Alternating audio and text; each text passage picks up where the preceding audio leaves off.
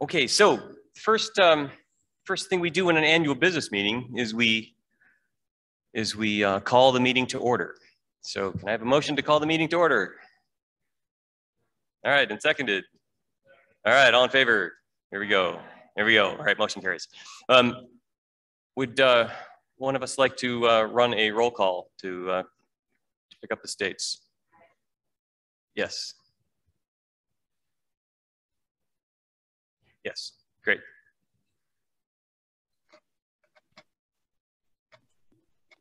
Alabama.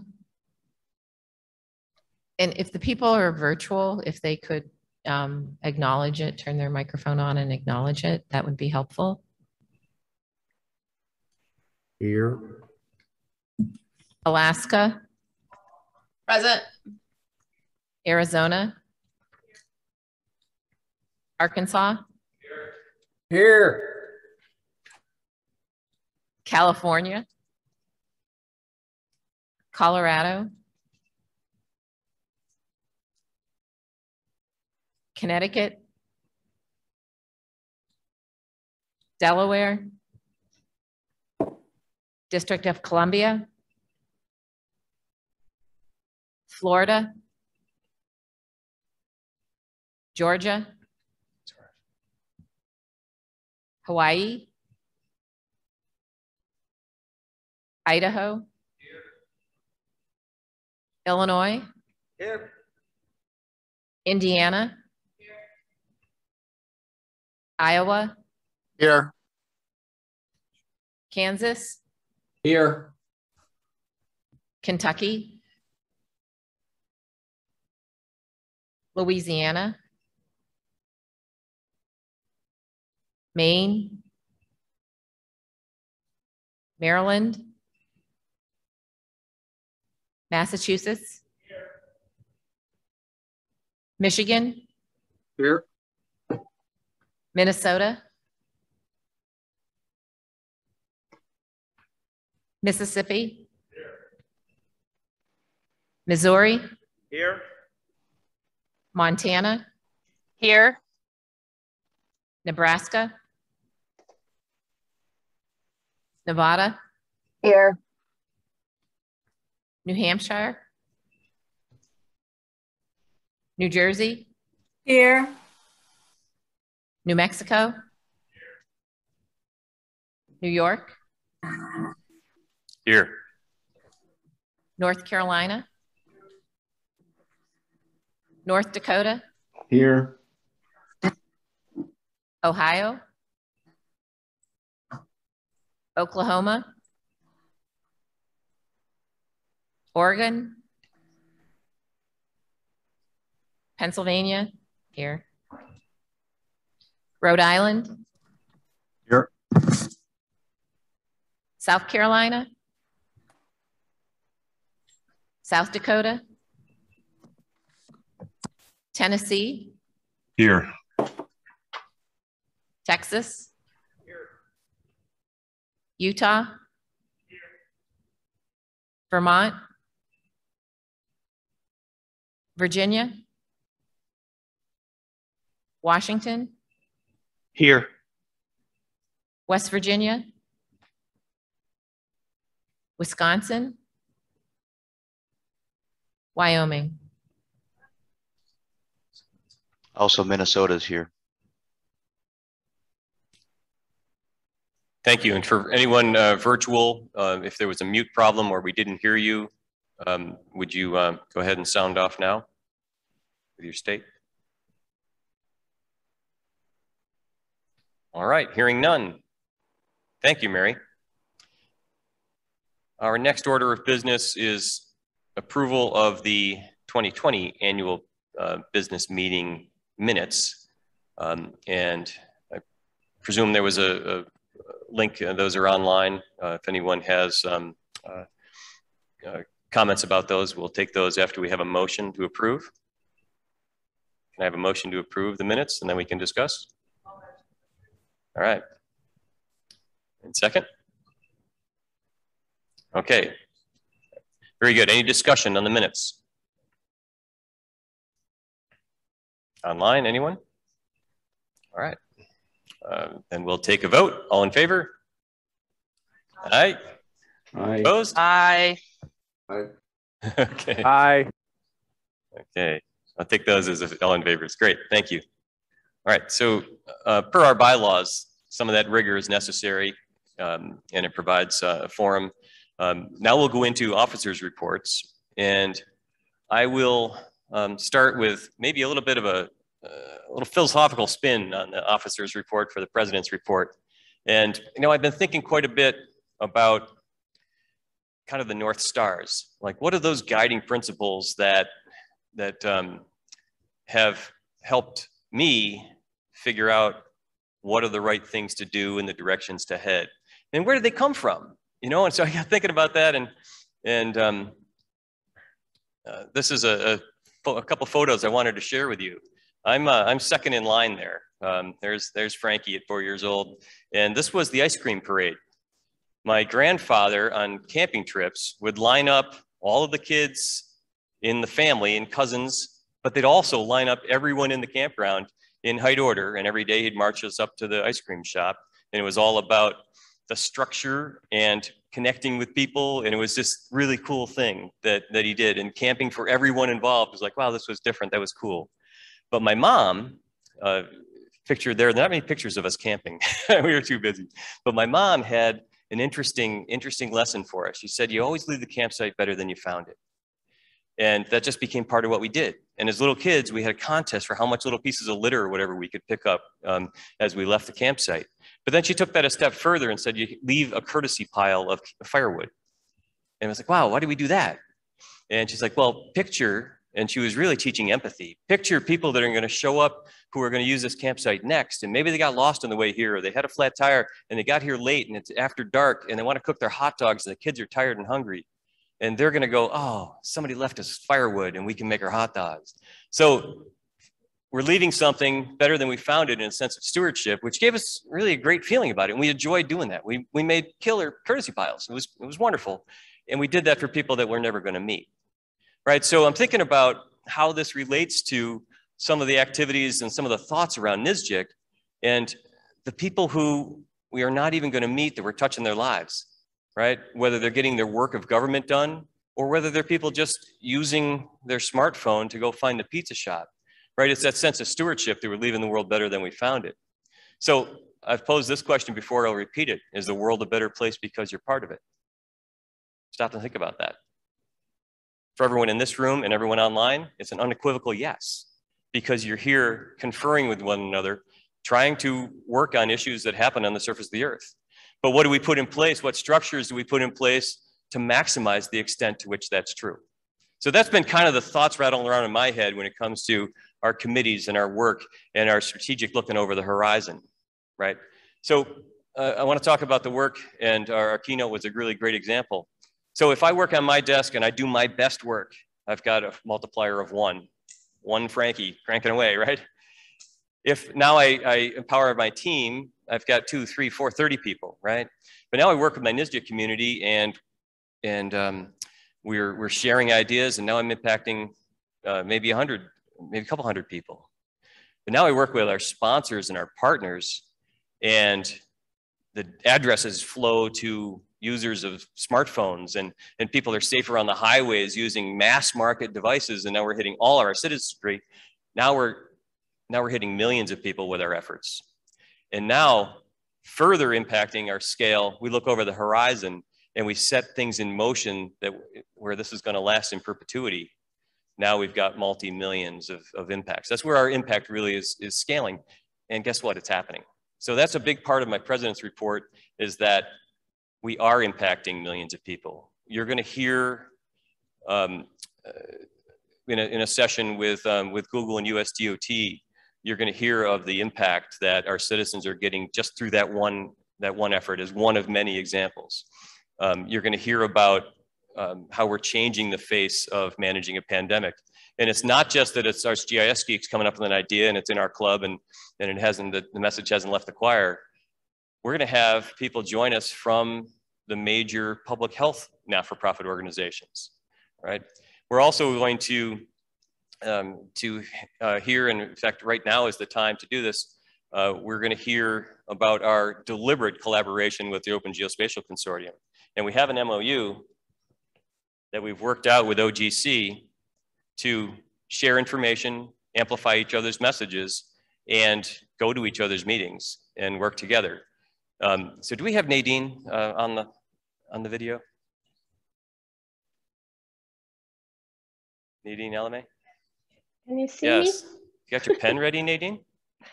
All Ooh. right, Molly, would you like to come on up and let's sign an MOU with OGC? What do you say? The executive directors of our organizations are agreeing to work together. You've got your pen, way to go. Hey, Nadine. Hello. Finding the line here. All right. This is so exciting. And Nadine, we're really, really looking forward to continuing to build on the work that we've been doing this past year or 18 months. And I'm doing my part here. All right, I'll do mine.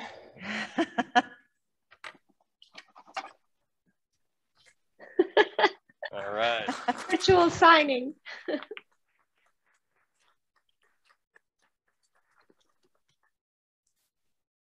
Awesome, thank you.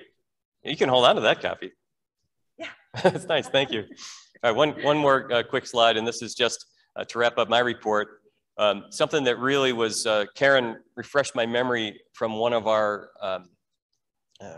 strategic summits. And this was a graphic that, can you bump the slide for me one time? Let's see if I can do it.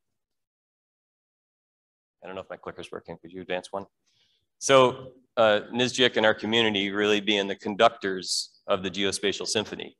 Everyone has their expertise playing their instruments and doing their thing, but let's convene and conduct, and that MOU is just one piece of our role in doing that. So to me, that's what the President's Report for this year is all about. So, all right, so with that, I would like to bring up our esteemed President-elect, Jenna Levier. Thanks, Frank. I'm going to try this one. Can you guys hear me? Yeah? All right. So that was actually perfect. And I want to start with, I'm really glad you are all friends here. Oh, too far away. All right. I could scream, use my teacher voice. So I was thinking about what I wanted to say today, and I want to tell you a little bit about last year, right? My training year, that's how I think of it. And I have kind of two themes, gratitude and opportunity. And I have a disclaimer. And you guys will get used to this. And maybe I'll stop. But for me, the things that matter make me cry. So I'll just bear with me. And that'll be part of this. So I think, you know, the obvious thing is today and us in this room. And I am so grateful that we have all of our friends from across the states that couldn't be here today. I think what's really important is that this would not have happened without the choices that Chris Diller and Shelby made 5 years ago. Molly has made such an impact on our community and the staff. There is so much more to a hybrid event than any of us want to know about. There's details that we really don't want to get into. But it wouldn't work without it. And I'm grateful. And I'm grateful that you're all here. That makes a difference, right? So, you know, I think about the last time we were able to be in person, and that was 18 months ago. And we were starting to talk about, well, we were talking about how we want to impact. What more do we want to do? What are we primed to do? More than 2 meetings in person, for sure. So I'm grateful that we started that conversation, because when the pandemic hit and all of our minds were blown, oh my gosh, we're stuck at home, we were still connected. And we were still connected because of the hard work of the staff and all of your willingness to participate and to engage and to make a difference in a really difficult time. There were opportunities there that we never knew, right? Not until we were faced with it. And this crowd is uniquely positioned to take advantage of those. None of us are afraid of hard work. I'm really grateful for that. So in my training year, I have had more opportunity than I think people previously, because the circumstances were different. We were more connected. There were more meetings. There were more opportunities for me to learn from all of you, to learn from Frank, to learn from Karen. It's different than the people before me. So I'm really grateful. You know, I was thinking about, we've already had amazing sessions, right? And this is supposedly day one. I'm not sure. So in the GIO Academy, we were talking about strategic planning and, you know, putting ourselves in the right spot. And there was a lot of learning going on. But one of the things that stuck with me was wins. We need to articulate our wins. And this group is winning in so many ways. Again, bear with me. So I can point to many. One of the most obvious is here, right? We're all here. This is a big win. GDA implementation and the coming together, we've had workshops on that, right? And the coming together of really brilliant people, that's a win. We're gonna change policy. We're gonna make a difference, right? That's an opportunity and something I'm incredibly grateful for. So, you know, the work that Frank and Tony have done on the Pandemic GIS Task Force, yeah, that's profound and powerful. It brought our visibility as an industry up, and I'm grateful. That's amazing, and that's a win, right? So all of our hard work with our strategic summits, that's been my opportunity to learn and my opportunity to articulate our wins as well as our opportunities, right? I'm really looking forward to the next steps on that, and that's been hard to articulate. So we have a lot of opportunities ahead. And in my training year, I feel like I'm ready. So that's exciting. And thank you all, because I can't do it without all of you in the room. So I'm grateful. And, you know, in the next few days, we have a lot of opportunities for both the folks online and the folks in the room. Sai's going to follow us up with a GDA implementation discussion. He's the other thing that I'm super grateful for coming onto NSGIC. We're going to make a splash. That's good. The opportunities with the NAD. And, you know, I had a discussion with Leland this morning about resilience and climate and how we can make a difference there. So there's lots of opportunities ahead. And thankfully, you'll all be in the room with me, well, at least for the next year. So we'll get there. Thanks, guys.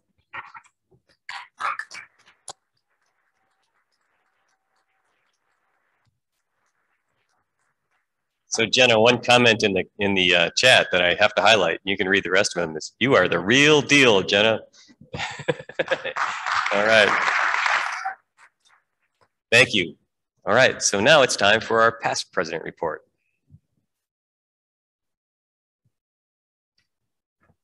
Thank you, Karen. You want this one? Sure. Okay, you got it. Thank you, Frank. So it is, I think I said it was bittersweet last year when I passed the mug over to Frank. And here I am saying it's bittersweet yet again, because I just can't believe that the year has flown by. My 3 years have flown by. My sentence, maybe. So I have served my sentence, but truly it has just been an honor and a privilege. Like I cannot even begin to express, you know, because I get verklempt too.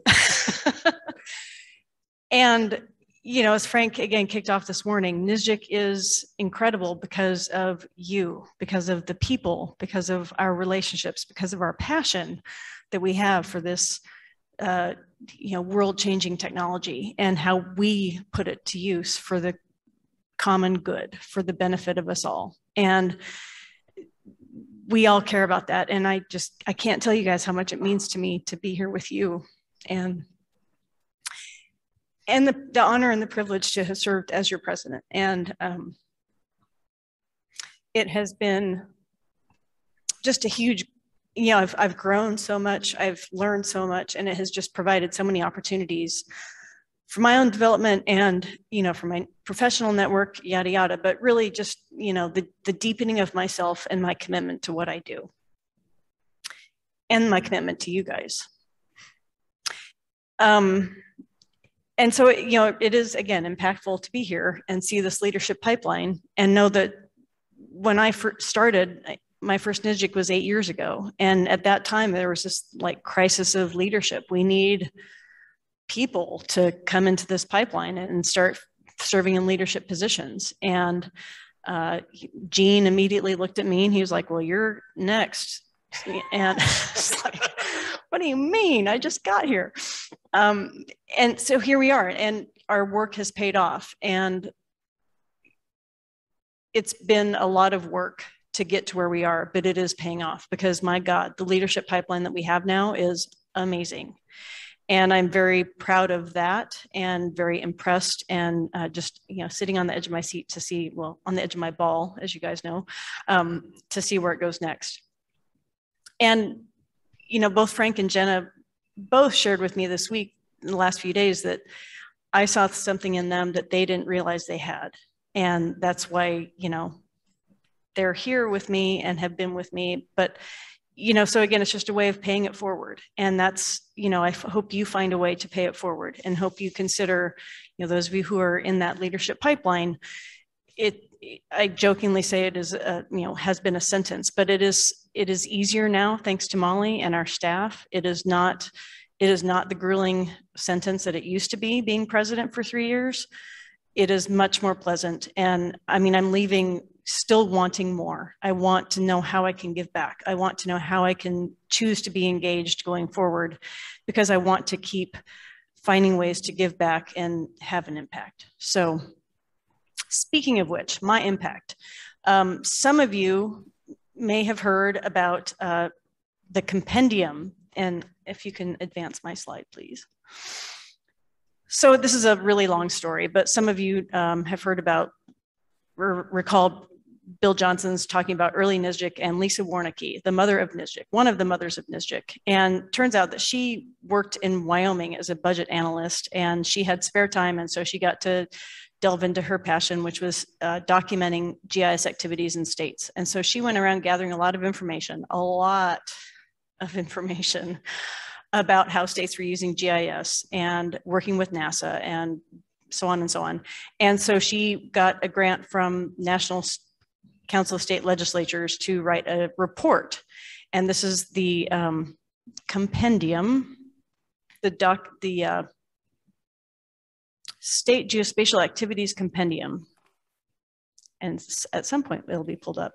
And so this has been, I mean, it was like a report, a paper document that you had to buy on Amazon, and lots of information going back to org charts and, you know, again, how states were using GIS and what agencies, so on and so on. And so we worked with her and State University of New York at the College of Environmental Science and Forestry. And we got a copyright waiver from NCSL to digitize the compendium. And I'm here to tell you that it's finally digitized, it's indexed, and we have a copy of it. We have paid them for that work, and we're working with Lisa to now scan additional documents in her tremendous library. So it's you know, again, it's paying it forward by learning from the past and being able to leverage these resources so that we don't recreate the wheel, so that we can build on what has been done before us and keeps, you know, building that house. Oh, interesting, Jamie. It's her alma mater.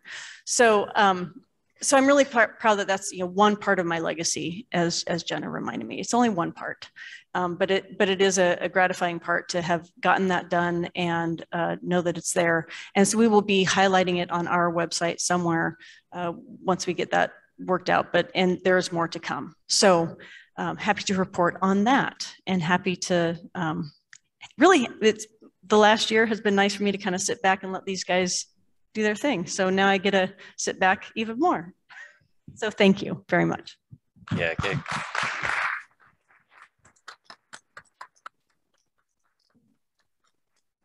What you have to know about Karen's sitting back is, like, most people's run like hell, so it's kind of the way it is. It's awesome. Thank you, Karen. All right, our next report will be Mark Holmes with the Treasurer's Report.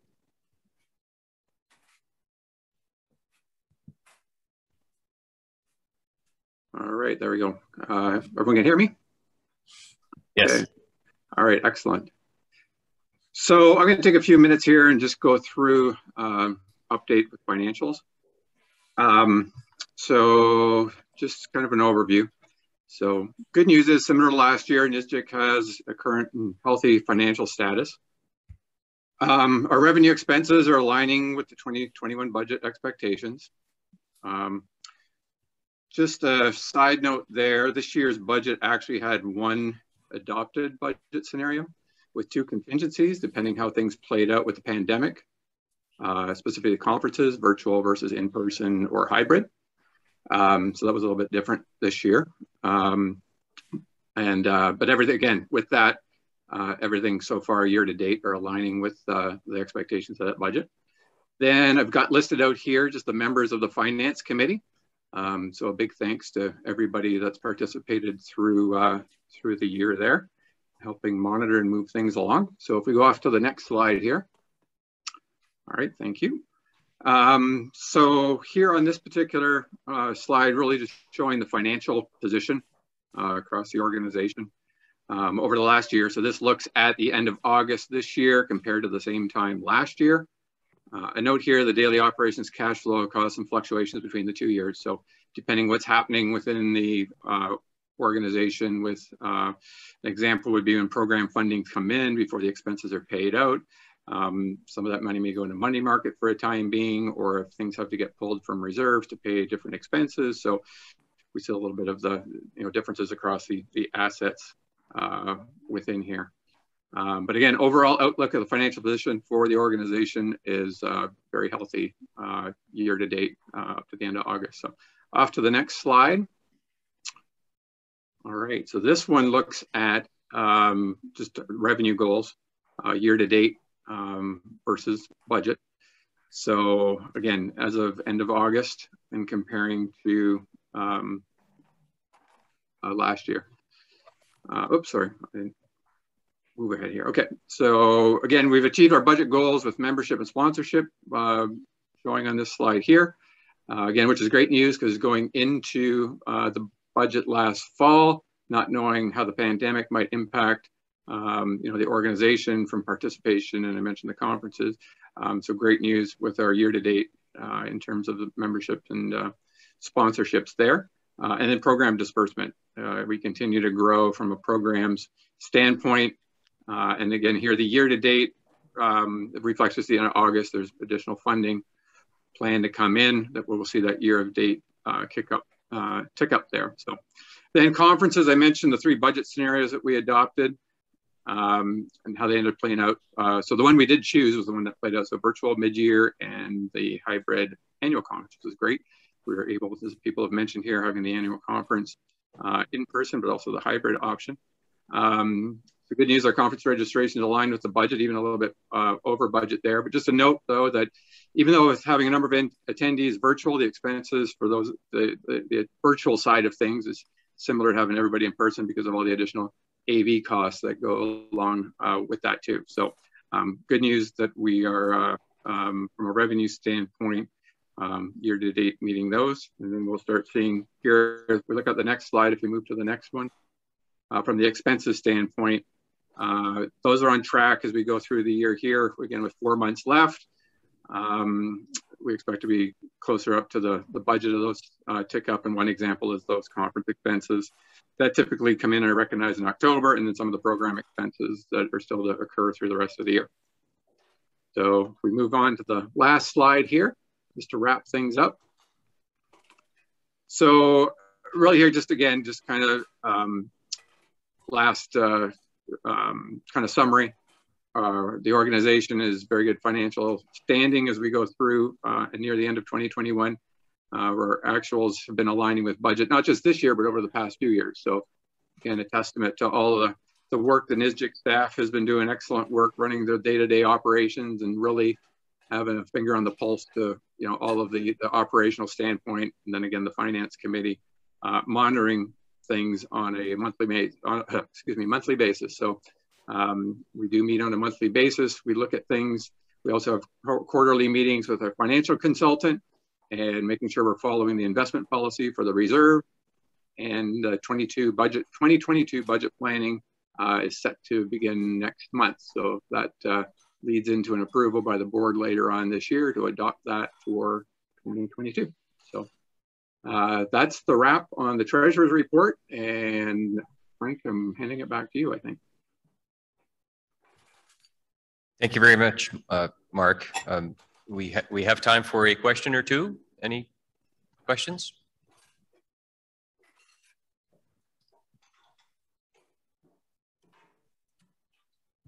Check my chat. All right, hearing none, I would like to wrap up our officers report with a thank you to Mary Fulton as serving as our secretary for a year. We didn't put you on the spot and have you make a report, but you're welcome to make a comment if you like, or you can just wave and say thanks. Awesome. Great. Thank you. Thanks, everyone. So the way this meeting works is we run through our agenda until we get to our allotted time. We motion to suspend the meeting, and then we pick up the meeting in our second session on Thursday. So next we have Molly Shar with the Executive Director's Report. And while Molly's making her way up, I just also want to express my gratitude for all the work that Molly and the team has done. So many organizations did not thrive the way we're thriving. And it's the hard work of you and the team, which I really appreciate. Thanks, Frank. Can everybody hear me in the back? Okay, yep. Everybody online? No thumbs up, but we'll assume they can hear me. Good morning. It's great to be here. Truly, I think that that's something that we used to say and just take for granted, that it's great to be here, but it is great to literally be here in this physical spot, in this room with all of you, and in the Zoom room. I think, gosh, in Albuquerque, I don't know that if you had told me this is what the next meeting would look like, I would have been able to wrap my head around it. But we're here and we're doing it. And I'm so grateful for all of you for coming and being part of this experiment. And for the folks who are participating virtually, I know that that's its own special kind of challenge. And so, you know, I just have so much appreciation for you, for being here, for hanging in there, and for really participating in a way that didn't make this a one-way broadcast out. So go ahead for the next slide.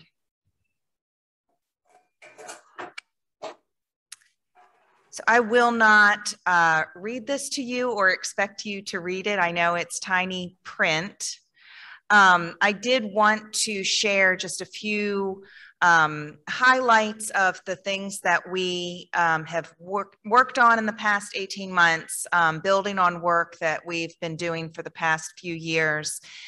Things like increasing active participation by states.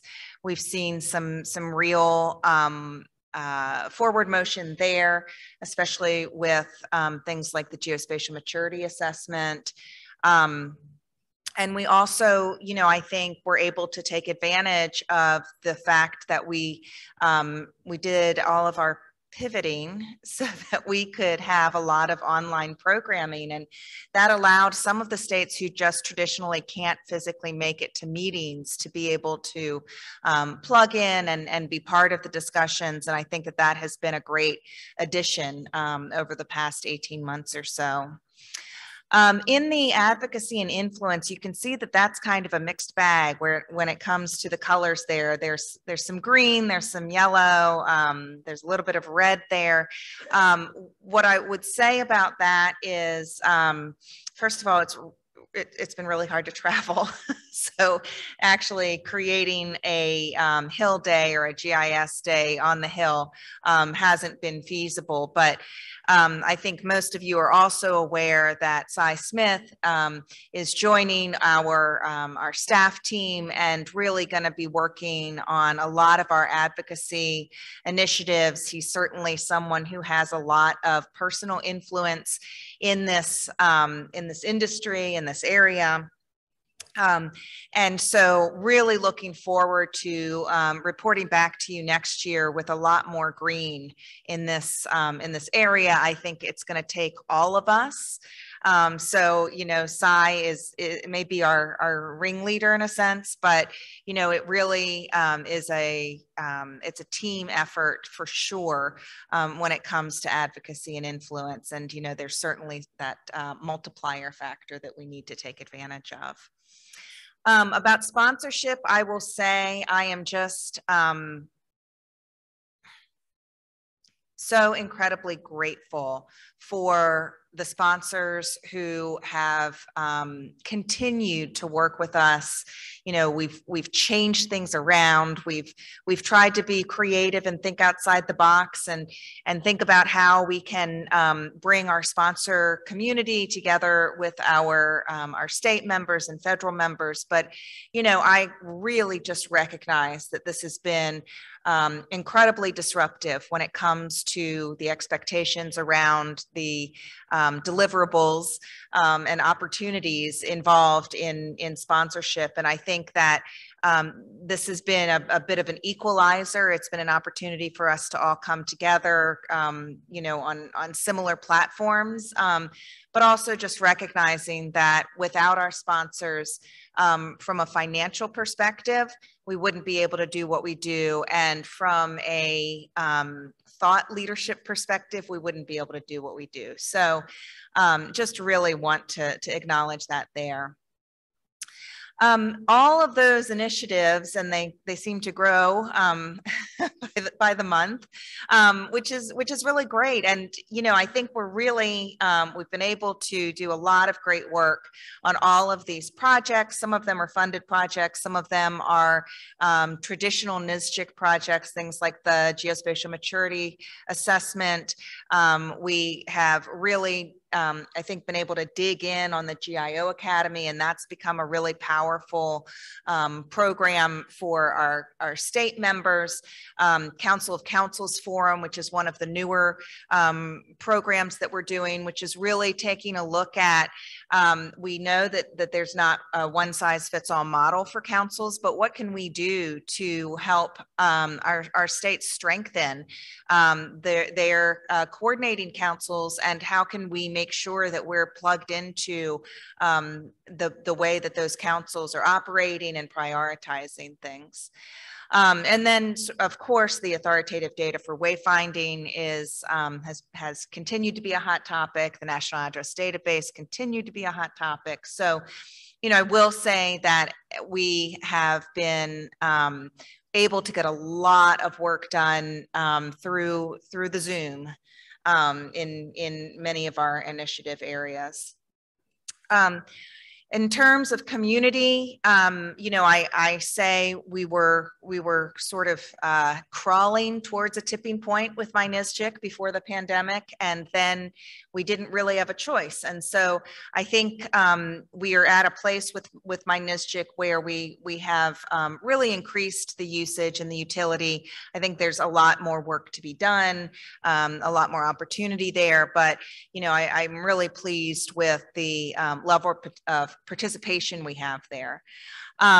Still working with the committee leaders and others to spark discussions within my NSGIC and really sort of reach its full potential.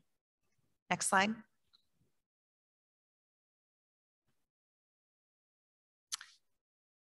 So conferences, you know, we really set out to get the right people in the room. When we wrote this, I don't think we imagined that the room wouldn't be with four walls necessarily, but we've really worked hard to bring as much content and as much interactivity as possible.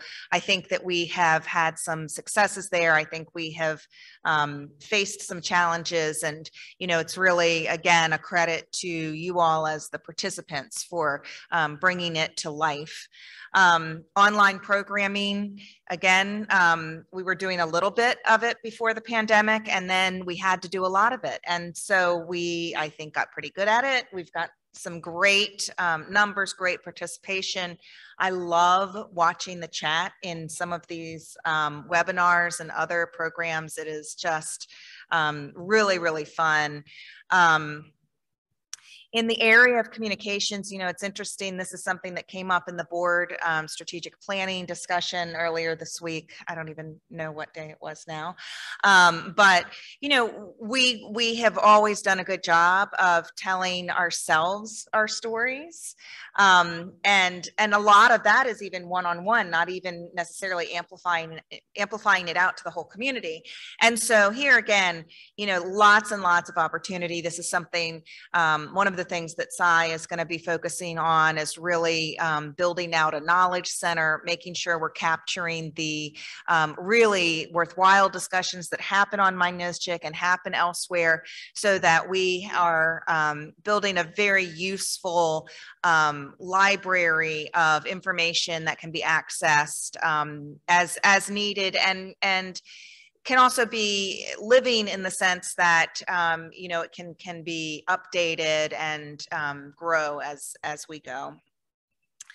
Administration, we're doing it. The thing that I would mention is that last bullet point around increasing staff bandwidth. And if you could click to the next slide there. I just wanted to show you that this is our current staff team, and you know, it's not necessarily a traditional staff for a nonprofit organization our size, but it's an incredible group of people. And you know, every time you hear my name in these halls, it's really this group of people who are doing the work to make it all possible, who are following up with you, who are collecting things, who are facilitating things.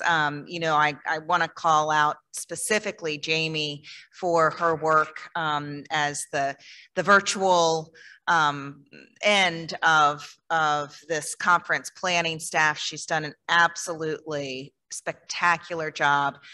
Ashley and Amy and Emily, who are all new in their roles. This is their first NSGIC conference, and it's a doozy. And they're doing a great job, and so happy to have SCI on board. So fortunate to have Linda and Phil working on 3DEP and elevation derived hydrography, whatever we're calling it right now. But you know, the data for the nation team. So just wanted to remind you, and also you may not be familiar with some of these faces, so I thought I'd give you another shot at it. But that's really where I'll leave it, because I think that that's the strongest slide I can possibly offer. Thanks.